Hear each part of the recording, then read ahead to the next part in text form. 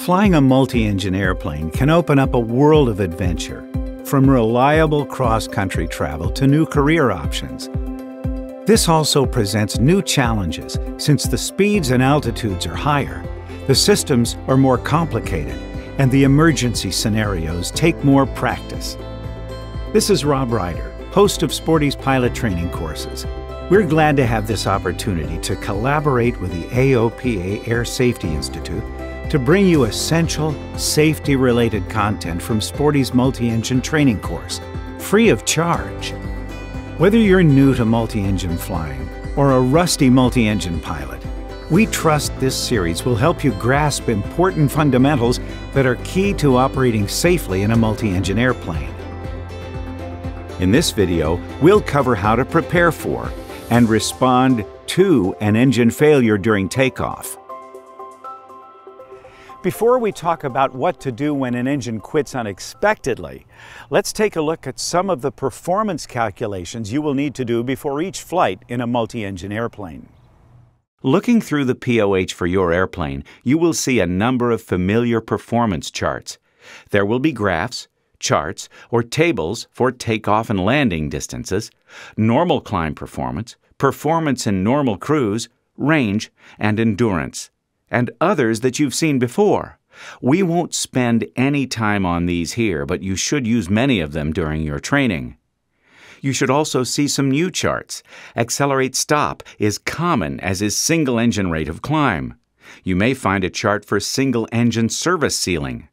Accelerate go, or best single engine climb speed. These new charts are the ones we'll be looking at over the next few minutes. Like all airplane performance data, these charts were developed with a very experienced test pilot at the controls of a brand new airplane. Keep this in mind as you go through the planning process. Be conservative in your decision making.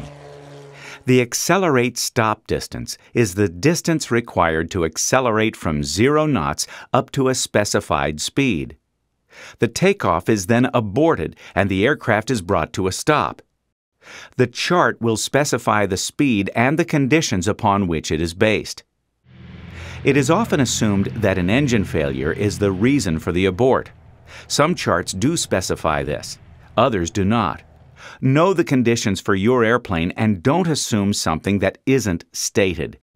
Takeoffs may be aborted for other reasons, and the distance has value in these situations as well. While not required for FAR Part 91 operations, it's a good idea to use the calculated accelerate stop distance as your minimum runway length requirement. The conservative pilot will add a buffer to the accelerate stop distance when determining if the runway is sufficient. The accelerate go distance starts out the same as accelerate stop. The aircraft starts out at 0 and accelerates to a specified speed. At the specified speed, known as VEF, an engine is assumed to fail and the takeoff is continued. The accelerate go distance is the distance from the start of the takeoff roll until climbing over 50 feet above the ground. In many of the light twins with an accelerate go chart, VEF is assumed to be the liftoff speed. If the manufacturer of your airplane did not include an accelerate go chart, there's probably a reason why.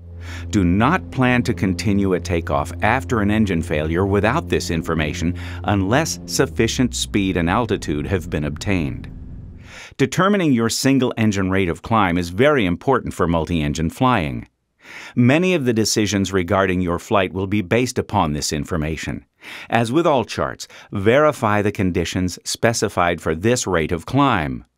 If the chart indicates that this climb rate is with the gear and flaps up and the propeller feathered, you won't get the calculated rate in any other configuration. Some manufacturers will list the climb penalties for variations from the stated conditions. Remember, even with the gear and flaps up and the inoperative engine's propeller feathered, your calculation may show a descent. As previously described, your single-engine service ceiling is the altitude where the airplane's rate of climb will slow to 50 feet per minute. Some manufacturers include a chart for this ceiling. If one is not included, you can work backward using the single-engine rate of climb chart. Start with a 50-foot rate of climb and work back to the altitude where this will be obtained. It's important to know these altitudes when planning a flight in a multi-engine airplane. In the event of an engine failure while cruising at a higher altitude, your airplane will begin to descend. If your technique is perfect and the airplane is otherwise operating perfectly, you will drift down to the absolute ceiling. If everything is not perfect, the service ceiling may be a better altitude to use for planning. What kind of planning do you need which requires this number? Well, for one thing, you will need to compare this number to the terrain that you'll be flying over. If the terrain is higher than your single-engine service ceiling, you need to plan for alternatives along your route. Determine what airports you can reach during your single-engine descent. Find out if there is suitable lower terrain near your route which you can reach.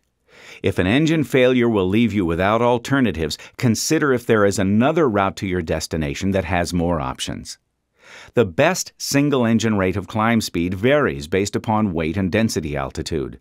Some manufacturers provide a chart or table to calculate the correct value. Other manufacturers only give the blue line value of VYSE.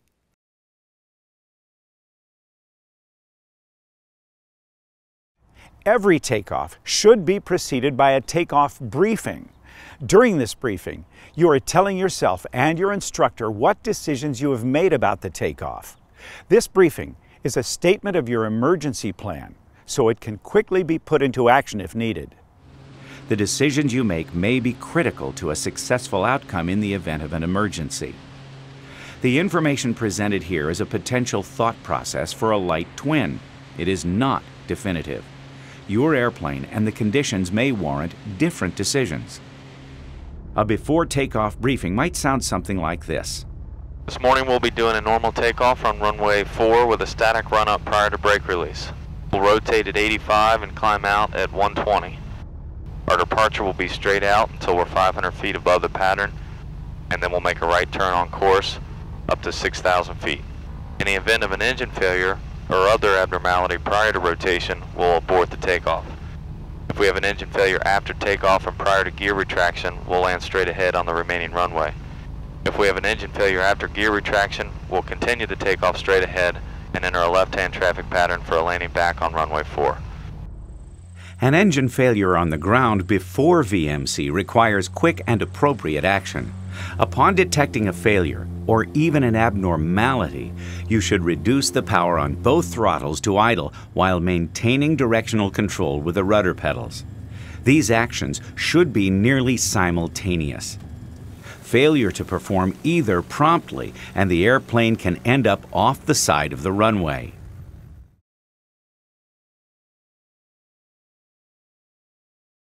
As the takeoff progresses, your single-engine rate of climb calculations come into play.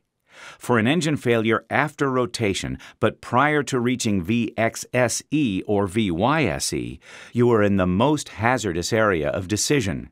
In some cases, it may be best to retard both throttles and quickly transition to an approach and landing attitude. Land on the remaining runway and apply maximum braking consistent with safety. In other cases, it may be best to assume an attitude that will allow acceleration to VYSE, work through the emergency checklist, and continue the takeoff. If there are obstacles and you are still below them, you will have to decide if a climb at VXSE will allow you to climb over them. Your single-engine rate of climb calculations and experience as a multi-engine pilot will play a part in determining the best case for you during this phase of the takeoff. If your calculations tell you that the airplane won't climb even when cleaned up, your best option will be planning for an immediate landing. After accelerating past VYSE and climbing above any obstacles, you will likely be beyond any landable runway. You should have a positive rate of climb and your gear should be transiting up. Your plan for an engine failure at this point will be primarily dependent on your calculated performance of the aircraft. If you anticipate a reasonable climb on one engine, you would likely plan to follow the emergency procedures while continuing to climb. It is very similar to the engine failure procedure in cruise flight, except that we will go more quickly to securing the engine. As with cruise flight, fly the airplane first. Maintain directional and roll control while pitching for VYSE. Realize that VYSE on a single engine may be a lower pitch attitude than a two-engine climb at VY. Apply full power by pushing both sets of mixture, prop, and throttle controls full forward. Minimize the drag, ensuring that the flaps are up and the landing gear is up. Identify and verify the failed engine. Follow up the engine verification with feathering the propellers on the inoperative engine. Raise the dead engine slightly and set zero side slip. If performance and altitude permit, review the emergency checklist to ensure completion of appropriate items. The procedure for the airplane should become a rhythmic mantra, something like directional control, pitch for blue line, mixtures full, props full, throttles full, flaps up, gear up, identify, verify, feather, set zero side slip. Learn the mantra well, and it will stick with you when you really need it. After obtaining a safe altitude, you would either plan to enter the traffic pattern for a landing at the airport you just departed, or plan to proceed to a nearby airport with better landing options. The presence of VFR or IFR conditions could play a part in this decision. If you expect a descent on one engine, your altitude and rate of descent will determine your options. Like an engine failure in a single-engine airplane, your best option may be a controlled descent nearly straight ahead. If altitude and performance permit, it may be possible to return to the airport, but you must maintain adequate flying speed while maneuvering. VYSE will provide the lowest rate of descent. To access all the videos in Sporty's multi-engine training course, visit us online at sportys.com/courses.